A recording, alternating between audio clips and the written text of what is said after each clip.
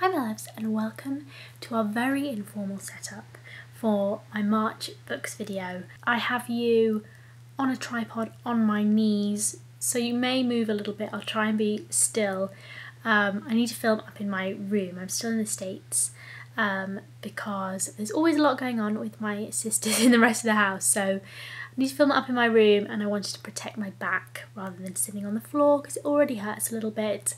So I am doing this video from bed today. So first of all, apologies that this video is late, and also I'm very sad I don't actually have the physical books to show you guys for this month.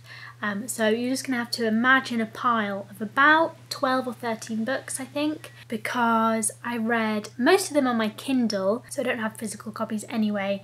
But also I'm obviously not at home still, and for that reason as well, I explained in my last video, I haven't read my book club picks, and I don't think I'll pick any for this month. We'll just have a rolling book club picks for now. Yes, I didn't have the books with me. I was going to read them once I came home from my trip, but I didn't come home from my trip, so I have not read my book club picks. Now, because March was a pretty crazy time globally, I probably wasn't reading as well as I normally do, so my notes are a little bit worse than usual, and therefore I think my articulation in this video might be worse than usual, but I hope you'll forgive me, and I hope that this video gives you some good ideas for books to read if you are spending a little bit more time at home at the moment. So starting with the last two books in the Southern Reach trilogy by Jeff VanderMeer. You guys know I read Annihilation in February and loved it, like definitely in my top books for 2020, and so I read Authority and then Acceptance in the first part of March. So yes, these are interesting books to talk about because they're not going to be for everyone, even if you really enjoyed Annihilation, because it sort of changes. I think the great thing about Annihilation is that it is surprising, and it's a short little book, but it really quickly draws you in to its world, and it's kind of confusing, and there's lots of horror elements and uncanny elements which really work well, and the kind of surprise element of all of that and that world has worn off by the time you get to the second two books. So yes, it doesn't quite have that surprise amazing factor that I think Annihilation has, and that's why I think some people tend not to enjoy the second two books as much. However, I really liked them. So Authority builds on the ideas from the first book and deepens them, but in such a way as to only really deepen the mystery. So like Annihilation, this is another puzzle piece. It's not going to be satisfying in the traditional sense of sci-fi or anything. It's not going to explain its world completely. It requires, I think Jeff VanderMeer's novels actually require a closer reading and a slower reading than you think they do, because they're quite readable, but there's a lot in the particular phrasing of things, the particular vocab.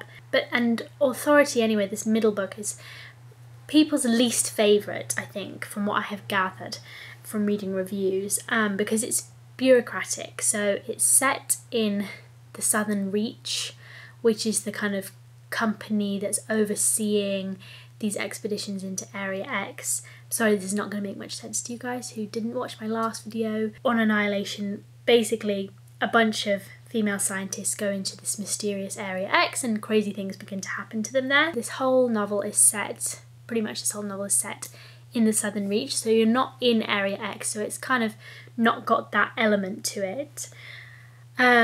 And it follows a guy called Control, who's basically trying to resurrect a failing and ailing Southern Reach. All of its expeditions have been failures, basically, and its leader has recently gone missing in Area X, so he's brought in to kind of save it. And he's a very unreliable narrator and a very strange character himself. And it's about hauntings and repetitive and obsessive thought processes. It shows the importance of the border and the psychologist, who is a character from the Annihilation, and the Southern Reach in this whole world. So it's not really just about Area X. I think VanderMeer wants to show how it's about how Area X interacts with what's outside it and also what surrounds it, which is the border. Yes, I loved this. Genius in many ways. I said it expands the world and the ideas in it, which I liked that world and ideas in the first place. Control is very believable and painful. I don't want to spoil anything, but he's not very effective. And a lot of the strangeness and the sense of the uncanny is still very much there. However, like I said, it could drag for some people. These books aren't really action-packed in the way you would think of action, although there's a lot going on in them. And yes, I said it benefits from an attentive, close reading. And then Acceptance, which is the final book, probably would have a more widespread appeal again because it does go back into Area X. You get some answers as far as VanderMeer is willing to give you answers, and a very beautiful conclusion, which I cannot actually remember, but according to my notes, it was a very beautiful conclusion, which I found moving, but I can't actually remember it. I think, yes, the middle of March really blitzed my brain. So I really liked this book. It's about ecology, biology, and our role. Non-human intelligence versus human intelligence, or what it means, what that border means, science, borders change, subject and object. It's about faith and relationships and all of that sort of stuff. I loved it. I think this trilogy is a little work of genius. Like I've said before, this final instalment will also not satisfy everyone. You do not get all the answers. You kind of have to search through the text to get your own interpretation of what's happening, basically. And all three of them work as sort of puzzle pieces informing each other. But yes, so I love the Southern Reach trilogy. It is weird and wonderful. You have to be prepared for a certain level of weirdness beyond kind of normal speculative fiction weirdness even. But in my view, it is very, very good. There's a lot packed in there. Okay, next up we have the two books that were kind of my difficult books. So most of the time, i.e. when I'm at home and things are relatively normal, I'm reading up to 5 books, one of which is usually like a long novel or like a very intense novel that's kind of renowned to be hard work. In this case, from January to March, it was Ducks Newburyport by Lucy Ellman, and the other book that I would usually kind of be reading intermittently over a few weeks or months is like some sort of non-fiction theory book, which is Meeting the Universe Halfway, which we'll talk about in a minute. But first, Ducks Newburyport. I've got my notebook here, that's why I keep looking down. So it's a big fat book. I wish I had it to show you guys. It's 1,000 pages long and there's not many paragraph breaks, so it really is a big fat book. So it's about an Ohio housewife's inner monologue, stream of consciousness style, and typically I don't really like stream of consciousness anything very much, so I was a little bit apprehensive about that element going in. And she basically, over the course of a few days, this housewife is thinking about everything that is contemporary and important to us in the world, as well as her own life and her own kids and her own husband and family and everything. So she talks about everything, gun violence, racism, Trump, climate change, medical debt, taxes, little news segments. Obviously it's particularly US focused, and it's sort of an indictment of modern American life, and that is interspersed with sections on a mountain lion, which are written in normal prose with paragraph breaks and all that sort of stuff. This novel I really went back and forth with. Started off liking it, then disliked it pretty strongly for the middle 500 pages or so, and then I went back to liking it again at the end and ended up giving it 4 stars on Goodreads, which is pretty high. But yeah, I read about 30 pages a day most days of the week, and then I kind of went up to 50 pages a day as I was getting towards the end of it because I was getting a bit impatient. I actually think there is more going on in this book than you think there is going on, and that it might be doing something different to what you think it's doing. So there's a way that the thoughts spiral back to particular things, which also explains the title, but I won't spoil that for you guys in case you do, because part of the enjoyment of this book, I think, is seeing where the narrator's thoughts snag, and like what might be forming this whole book basically. So yes, it is about contemporary issues, but it's also more specific than you think. Ellman's done like an amazing job at actually creating a very specific person, a very detailed universe, the universe of that person, and you really feel like she's real, you really feel like you're in her head. And also there's something interesting going on with time and when it's narrated. It's certainly not over the course of a single day, which is what some people say about it. It's not over a single day, to my mind anyway. Yeah, I think other people have a problem with this novel that I've seen, is that because it just lists loads of issues, world issues, it doesn't analyse them. It's kind of a bit too surfacey, but I actually think there's a lot more happening, and I actually think, ridiculously, it would benefit from a rereading, which I know is kind of intense when it's like such a long novel and such a wordy novel. So I ended up liking it. You know, it's actually quite readable. There are a lot of lists in there. There isn't a lot of pause for reflection and analysis. Yeah, I think I will end up rereading this at some point, just now that I do kind of know where it ends up, to kind of track some of those particular themes a little bit better. It's not going to be for everyone. It really, really isn't. It's one of those Marmite books. It repeats the fact that all the time. I don't know, someone must have counted it, but it is basically most of the lists start with the fact that blah blah blah blah blah, the fact that blah blah blah blah blah, and over the course of 1,000 pages you read the fact that so many times. Yes, I ended up struck by the achievement of this book, the sheer amount of research, Ellman's amazing ability to create a world, and create a person basically out of thin air. And I'd be intrigued to see what would come out in a second or even third reading. Okay, my loves, I just had to change my camera battery, so I'm sorry if I've moved slightly. Okay.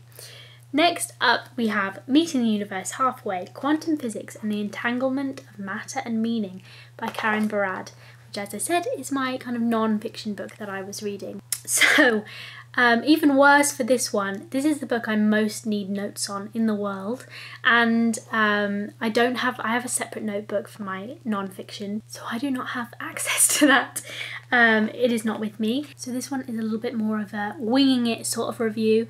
I will be writing my reviews when I get home, in the hopes that my mind will be a little bit more switched on, so I will link that up down below when it is ready, and I'll pop it on my Instagram and everything if you'd like to read some more put together reviews, or what I hope will be more put together reviews. But anyway, I'm not going to talk too much about the content of this book because it is extremely complex. This book is probably one of my favourite pieces of theory or non-fiction I've ever read.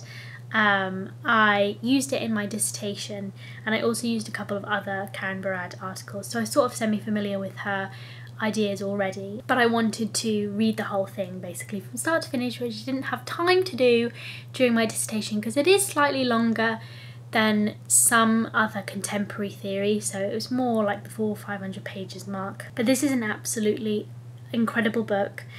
And yes, so what it does is it marries contemporary theory, which includes mostly kind of gender theory and contemporary social theory, like kind of post-structuralism and stuff, with quantum physics and she herself is a quantum physicist.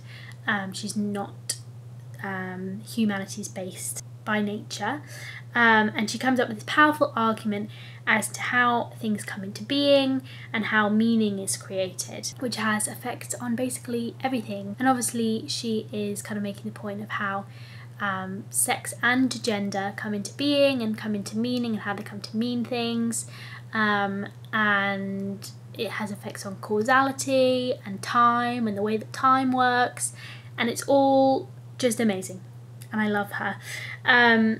So the writing style is fairly straightforward in terms of contemporary theory. It's not filled with endless jargon. That doesn't mean it's not difficult or it doesn't include difficult ideas, but yeah, she doesn't fill up her sentences with endless jargon and just stupid constructions and all that sort of stuff, which really used to annoy me when I was reading a lot of contemporary theory for my masters. It's good for both scientists and for humanities-based people. I would assume, I'm not a scientist myself, but she does kind of certain sections of the book appeal more to one than the other. So if you're less familiar with some of the theory, she kind of goes into explaining that. But in terms of the actual writing and everything, and the chapters all build on each other and it all just makes sense, it's a very good piece of writing, as well as having the most amazing ideas in it. It's good for me specifically. I always found Barad's work particularly useful because she really makes sense of a lot of things. If you've ever read Judith Butler and wondered what she really means by matter, and how the matter that she speaks about really comes to mean things, and just kind of felt like there's a gap somewhere in what she's talking about in terms of the actual matter part of it. Barad really brings those elements in and makes sense of a lot of stuff, and that's just a Butler example. She really fleshes out a lot of theory with the kind of quantum physics elements and the evidence-based elements, which is fantastic. So difficulty level, it is hard for me to say because I did my masters in contemporary literature, culture and theory. So I've read lots of theory, I read lots at Edinburgh. I have kind of experience in working my way through like difficult things, people trying to explain complex ideas in a difficult way. I feel like an acquaintance with Butler, Foucault and Donna Haraway would be useful before you go into this book to really have an appreciation of what Barad adds to those elements. But the thing is that this book is also written for scientists to get that element, so I don't know whether she does explain it well, but I feel like for me this book felt like so much more of a revelation because I'd had that, and then I was like, and she really kind of built on it for me. Like I said, she is quite a straightforward writer. In terms of that, it's not so tricky, but the ideas are pretty crazy. So you have to have patience with it, and you have to work through those complex ideas. And it's not really like reading like popular science books. It is more intense than that, but I would recommend it. I mean, it's fantastic.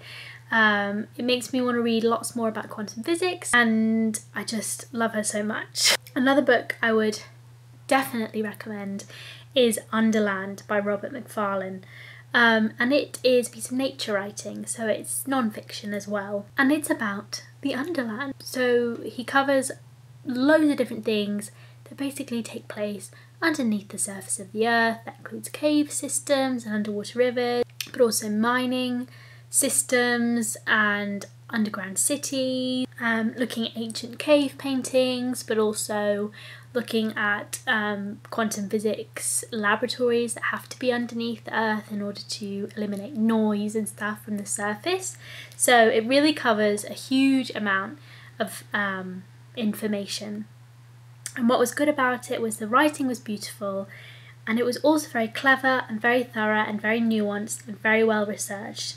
Often when I read these non-fiction books, they're not going far enough, which I'm sure you've heard me say like a million times, but this one actually really does the work. He doesn't just have all the biology and science elements, he also has all the geology and ecology elements, but he also has all the kind of literary references and the like history and all of that sort of stuff, the mythological elements of writing about the Underland. So yeah, it's fantastic. The writing is really beautiful, but also it's very accessible, very readable, and also perfect for this particular time in our lives when we're not going outside as much, we're not leaving the house as much. If you want to do a little bit of armchair travelling, I would definitely recommend it. And he will also, I don't know, there's something about his language that's very calming, even when he's writing about things that are definitely not calming. I loved it, and I will definitely be reading more Robert Macfarlane. Okay, next up we have Exhalation, which is a book of short stories by Ted Chiang. I read his other collection last year, which I really enjoyed, and this one is also kind of a selection of sci-fi stories. Lots about parenting and raising kids, which when I thought about it, it was actually true of the first collection that I read as well. Well, at least the title story is about a parent. So yes, lots about that kind of thing. I don't know if he has kids, but yeah, there's a real mix of stuff as well. So the good. I thought the first 2 stories were excellent. This is where my brain and my memory gets a little bit fuzzy. They're going to be really tricky to describe, aren't they? The first one is about a man in Baghdad, I think it's Baghdad, who basically is able to go back in time using a special doorway, but you can only go back in time for as long as the doorway has existed, and it's all about kind of how time works and it working kind of in a loop and also all simultaneously. And then the second one was about a strange society where there's these kind of mechanical beings, and this being basically opens up his brain to see how it works. He does like self-surgery, auto-surgery, and discovers the way his brain works. And that was quite a moving story. But ultimately, I thought this collection was a bit disappointing. For me, anyway. There was something just about these stories. It was like they were heading in the right direction and then they would just veer just off the mark. I don't know quite why. I would have to reread them and kind of delve into the logic that drives each of the stories, because it felt like some sort of logical problem, or like the science wasn't quite fully thought through in some of them. I said it was like they were skimming alongside the idea that they wanted to talk about. I don't know if that makes any sense, or if it's an experience anyone else has had, or whether it's just my brain. But yeah, I didn't quite connect with them in the same way. And I also usually don't mind cold language. Lots of your authors use it to great effect. But in these stories, it just verged a little too much on the clinical side. So yes, I couldn't really connect with these ones as well. I will still be reading anything else that he writes, because I do think the idea starts in a really great place, but I just couldn't, maybe I just wasn't following them properly. Next we have Weather by Jenny Offill, which is a fairly kind of hyped book at the moment. It's fairly famous on the old bookstagram circles. It's about a librarian who basically is the community therapist who's trying to raise her child, keep her relationship with her husband running properly, and also keep her addict brother out of trouble. And it's set during the Trump election, so it's 2016. For some reason, I really wanted to compare it to Duck's Newburyport, even though it is a little slice of a book compared to that book. But like Ducks, it deals with a lot of contemporary issues and anxieties. But unlike Ducks, it's in kind of sparse, fragmented sentences and scenes. So it's kind of a completely different form. It's like the antithesis to Ducks form-wise, whilst having kind of similar content. And whilst it held my attention, and I was initially quite entranced by the language. Like many authors, she's good at kind of observational stuff. Whilst I am less willing to accuse Ducks of analysing its content properly, because I think that book is doing something else, actually. This one I am willing to accuse of not fully analysing its content and fully understanding what it means to be a human now, living in a kind of contemporary world, and it ended up just being a bit surfacey. I definitely understand why it appeals to lots of people. Moving on to The Adventurous Son, a memoir by Roman Dial, and it's written by an Alaskan scientist / explorer whose son goes missing in, I think it's Costa Rica, doing his own exploring off track, and his own adventuring, basically. So obviously Roman Dial talks a little bit about feeling guilty for bringing his son up to be an adventurer, and for his son to go missing whilst on the trail. It is mostly a description of events. There's not much going on beyond that. I wouldn't say that it is particularly affective in terms of the kind of loss portion. I know that some people, you know, write about grief very intensely and very beautifully, and this one is not so much about that. But if you're kind of interested in those kind of more adventuring aspects and kind of off the grid travel aspects and also the risks that come with that, then you might be interested in it. Next up we have Dune by Frank Herbert, which is an extremely famous sci-fi novel which is coming out as a film later this year, I believe. It's often called the kind of precursor to lots of contemporary sci-fi. Let me just see when it was written. I think it was the 60s. It was originally published in 1965, and I really thought I was going to like this book, but ended up not enjoying it very much at all, particularly because I read it at the wrong time. Like many people, my concentration has been pretty bad recently, and this is just one of those books you cannot read with a kind of flaky concentration because it is quite intense. It's about a desert planet called Arrakis, which produces a spice called melange, which does all sorts of crazy things like extend your life, and basically whoever controls the planet obviously comes into a great deal of wealth, has a lot of power in the kind of galaxy, I guess you would say. Galaxy or solar system, I'm not sure. And basically it's kind of a set of warring aristocratic houses who are vying for control over this planet, mixed in with the main character kind of being this sort of messiah figure. So the good stuff about it, it's got fantastic in-depth world building. It's very intense. You can see that the world is fully fleshed out. Lots of the ideas are ahead of its time. I particularly liked the elements you've got, the kind of hints that the Earth has its own language. However, the bad. Everyone talks about the dialogue when they talk about this book, I think. It's very formal, stilted, jarring. It's like the construction of the sentences, like the grammar is weird. It doesn't flow. I kind of think there must be a point to all of that. And I think it's to make it all very alien and very different and feel very different and also feel very aristocratic. But yeah, I did not have the concentration to focus on that dialogue. Yeah, I said it was convoluted. It's like convoluted somehow, like the way they speak to each other. I don't know. I don't know if that's, or if my brain is just convoluted or what.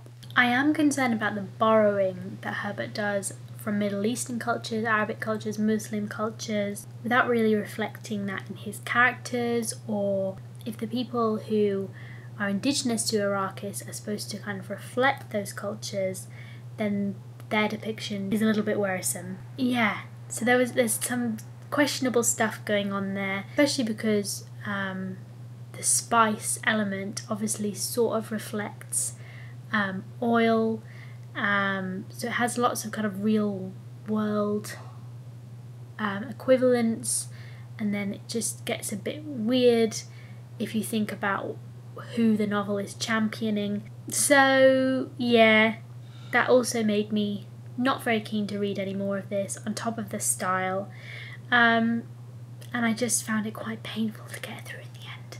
So I probably won't be reading anymore. There's absolutely loads of Dune novels, loads. I don't know. I kind of get why some people like it because it is crazy world building, but yeah, too many problems for me. Okay, we've got 2 books left. We've got The Wise Man's Fear by Patrick Rothfuss, which I listened to. As you guys know, I read The Name of the Wind in January and was not very impressed. Not as impressed as I was expecting to be. And the problems continued in this book. So it is about Kvothe continuing on in his journey to become something I'm not sure what, because the book doesn't want to tell me, because it doesn't want to get to where we're going. It's a very long book, and it was very many hours of listening time.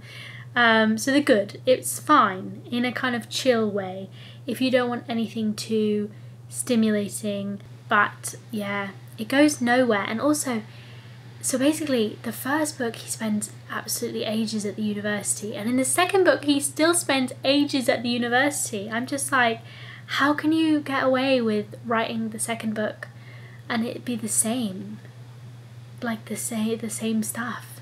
And then he does go some new places, but it's difficult to know what the point is. He's crazily good at everything. Every woman wants to sleep with him. I don't know, I think the second book made me dislike the first book more. So I'm sorry for you guys, Patrick Rothfuss lovers. I just don't think it's for me, because most of it's narrated by Kvothe, whose voice I don't like. Like I said before, I like the kind of framing narratives. I like the bits that aren't his voice, but as soon as he starts speaking, I just really dislike the character strongly, so it's never going to be for me. Final book, and my battery is flashing again, so I'm going to try and be quick. This is The City We Became by N.K. Jemisin. New book by N.K. Jemisin. I wrote my master's dissertation on her Broken Earth trilogy. I love her with all my heart and soul, but sadly this book was a bit of a disappointment for me. It's about New York basically coming alive.